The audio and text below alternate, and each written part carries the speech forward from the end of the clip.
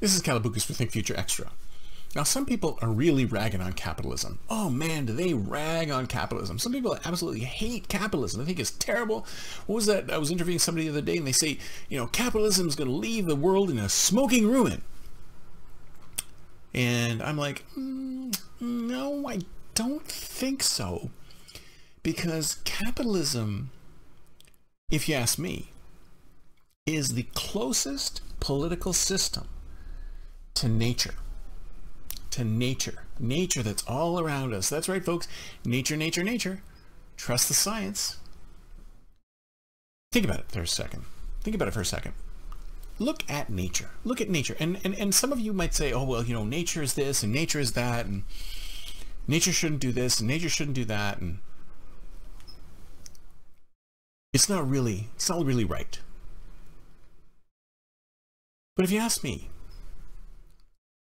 nature is something that we cannot change. We, as a human race, we think we can do these things. We think that we're better than nature. We think we can conquer nature. We think with our piddly little whatever we're doing with our piddly little nuclear reactors or our piddly little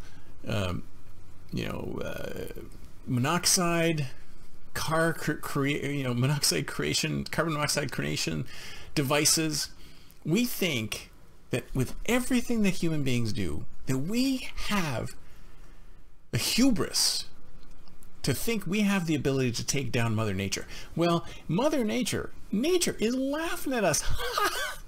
It is having a big old laugh at our expense. Look at what happened in Texas this year. Look at that cold front that came into the United States and basically obliterated the warm temperatures in almost the entire country except for Florida. That little bit of Florida was still hot, red hot down there. But the rest of the country was blanketed with cold. And what could we do? We couldn't do a damn thing. Did you see that picture of a helicopter trying to unfreeze a windmill? A windmill? When I see that picture, when I looked at that, I thought to myself, wow, we have reached the ultimate moment of hubris, where we feel that the actions of the human race truly have some type of impact on nature. We don't. And not just climate change, nature, we are a part of nature. And we are consistently trying to push back against our nature, against nature in general. We are constantly trying to push back against these things. And we are failing miserably. If you stop cutting your grass for a second, then in a few months, you are going to be living in the jungle.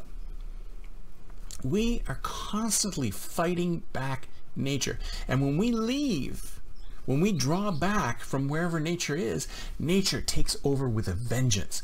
We can't win against nature. We just haven't figured that out yet.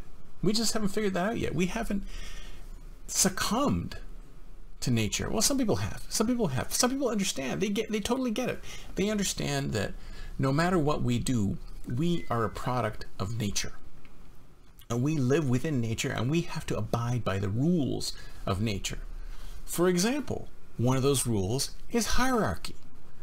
No matter how many of us believe that a system like communism or socialism, where there's no hierarchies and there's all collaboration and there's no such thing as a hierarchy, we live in a hierarchical universe. How can we possibly fight and create a non-hierarchical system in a hierarchical universe? It's not possible. It's part of the nature of nature and a part of the nature of humanity. So that's why I'm saying is that when you look at a capitalistic system, the capitalistic system is the closest system to nature, right?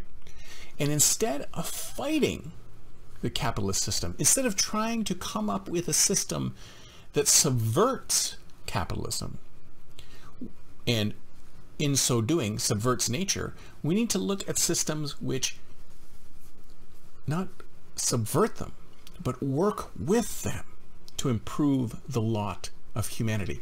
What can we do to take this system, which is the system that matches as closely as humanly possible, as closely as possible to nature, and how can we improve the system?